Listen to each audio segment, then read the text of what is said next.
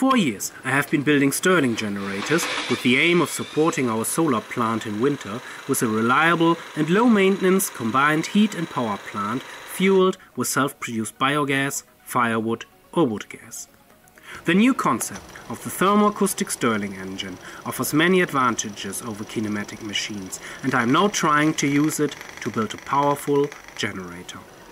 My new Stirling is a scaled-up version of the simple, low-power prototype with much larger heat exchange surfaces and the ability to use higher working gas temperatures and pressures. To calculate a completely new design with the help of theory and delta EC, my understanding of thermoacoustic principles is not yet sufficient. I therefore relied on the most important length scales of wavelength, gas displacement amplitude, thermal penetration depth, viscous penetration depth, and the scaling of the well-functioning prototype. For a significant increase in performance, the heat exchanger surfaces must be much larger and made of heat and pressure resistant material. I machined the heater from 1.4571 heat resistant stainless steel and then eroded 52.7 mm wide slots into it on my homemade electric discharge machine. The eroding process took much longer than planned and I had some problems.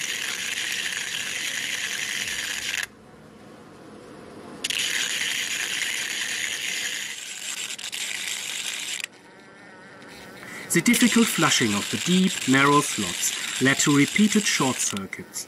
The thin copper electrodes were bent by wear, and some of the plug connections in the EDM machine could not withstand the overload and had to be replaced after melting.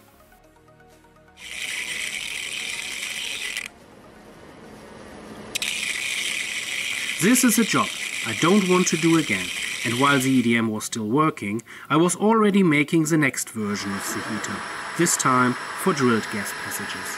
Narrow slots offer much better heat transfer than easily produced, not too small holes, but 3 weeks of problematic eroding every evening compared to 2 hours of simple drilling really does make a difference.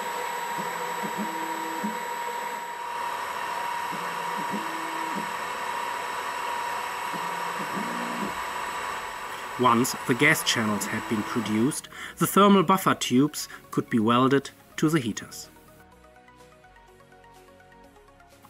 The regenerator is made of 76 stainless steel wire screens of 40 mesh with a diameter of 60 mm and is the heart of the Thermoacoustic Stirling engine.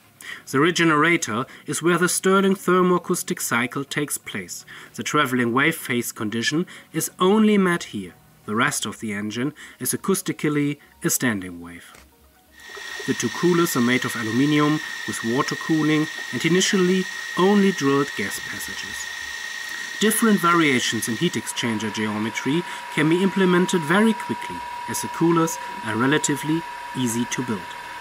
Both the turning of the radiator discs and the drilling of the working gas passages are very fast.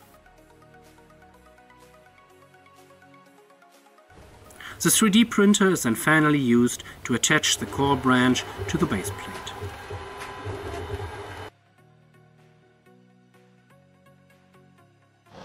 The connectors are soldered again. Depending on the operating temperature, I might want to use 3D printed parts here later to quickly try out different geometries. Optimizing the feedback branch has a lot of potential to improve performance, as I already noticed with the prototype.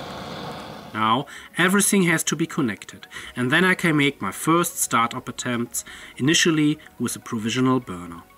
All this has been a lot of work, and for a change I now have made this video. I hope to be able to report on the working engine and initial performance tests soon, and look forward to your feedback and comments. Thanks for watching.